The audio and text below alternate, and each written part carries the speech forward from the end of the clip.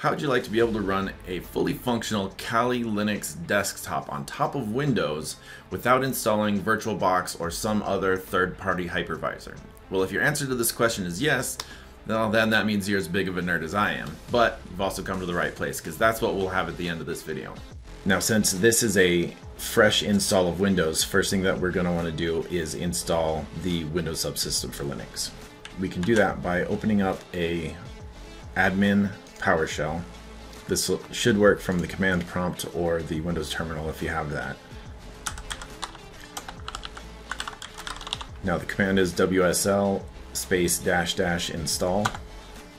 So we'll let that run. Now this command will most likely try to download and install the Ubuntu distribution.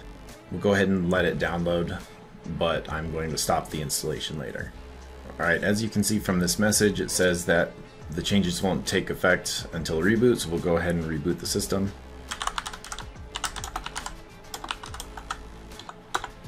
Okay, once we are rebooted and have logged back in, we'll want to install Kali Linux. This is what I was talking about earlier. It's trying to automatically install Ubuntu. I'm just going to go ahead and kill that. If you want to let it run on your system, that's fine, but that's not necessary for what we're going for here. Alright, so open up the Microsoft Store. Then we will do a search for Kali Linux. This first result here is the one that we're looking for. Once that comes up, go ahead and click on install. One thing to note, those of you who are a little bit more enterprising might know that you can install this distribution from the command line using the WSL command. I don't recommend using that. I do definitely recommend doing it through the Microsoft Store. Unfortunately, I learned the hard way that that command is broken and has been broken at least since November of 2021. And is still broken as of August of 2022. So definitely install this distribution through the Windows or Microsoft Store.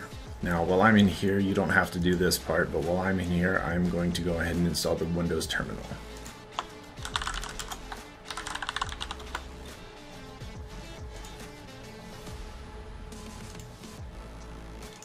Alright, and then once we're done with that, we can go ahead and close that.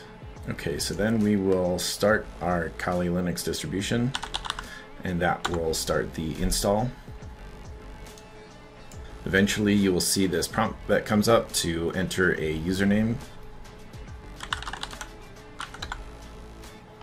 and it will prompt you for a password as well. And there you have it. There's your Kali Linux distribution. There's a few more things that we'll still need to get done in order to have this be usable. Now I'm going to go ahead and close this down and reopen it in the Windows terminal.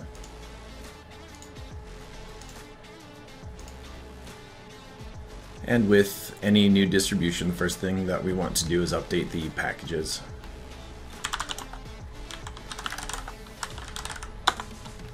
So we'll run the sudo apt-get update and then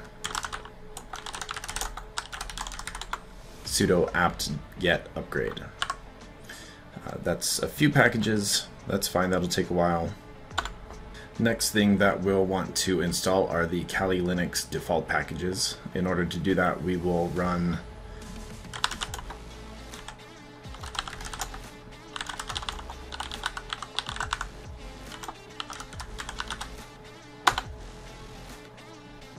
sudo apt-get install kali-linux-default. Now, as you can see, there are a ton of packages that need to get installed, so this will take quite a while. We'll go ahead and hit yes and let this run. While it's installing these packages, you might see a couple of prompts. These are fairly easy, just step through the defaults for the most part.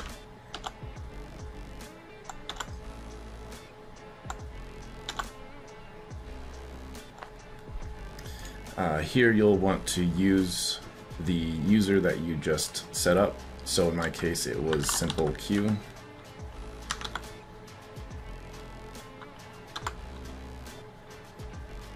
For this one, read the prompt and see which you prefer. For my uses, I will just use from inetd. Once that's done installing, the next command that we want to run is going to be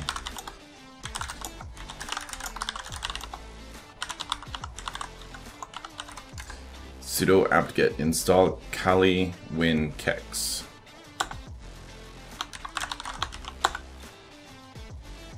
As you can see, there's a lot of packages, so now is a good time to take a break while this installs. We'll hit yes and just let it run. Alright, so now we've installed the base Kali packages. We've also installed the WinKex. So let's go ahead and fire it up. So that command will be kex win s. That will start the GUI and run the sound compatibility mode. It's going to prompt you for a password. This is not your sudo password. This is going to be the password for the kex system. You might also get this firewall prompt. This is for Pulse Audio. This is for the audio system. You can go ahead and allow that access.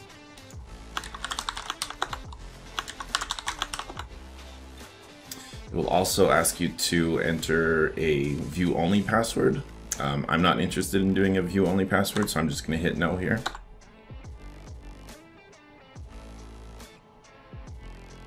Notice that banner up on the top about the F8 menu. It'll take a little bit to get that GUI going. And there you go. Now you can use the app menu to access all of the core applications that you've installed. You can run a command prompt. And as you can see, it's going to use the entire screen. So if you want to run it in a window, you hit that F8 and then uncheck this box that says full screen, and then you can drag it around on your Windows desktop and still have the Kali environment running. When you want to close it, you can just go ahead and X out of it, and there you have it, a fully functional desktop running on top of the Windows subsystem for Linux on Windows.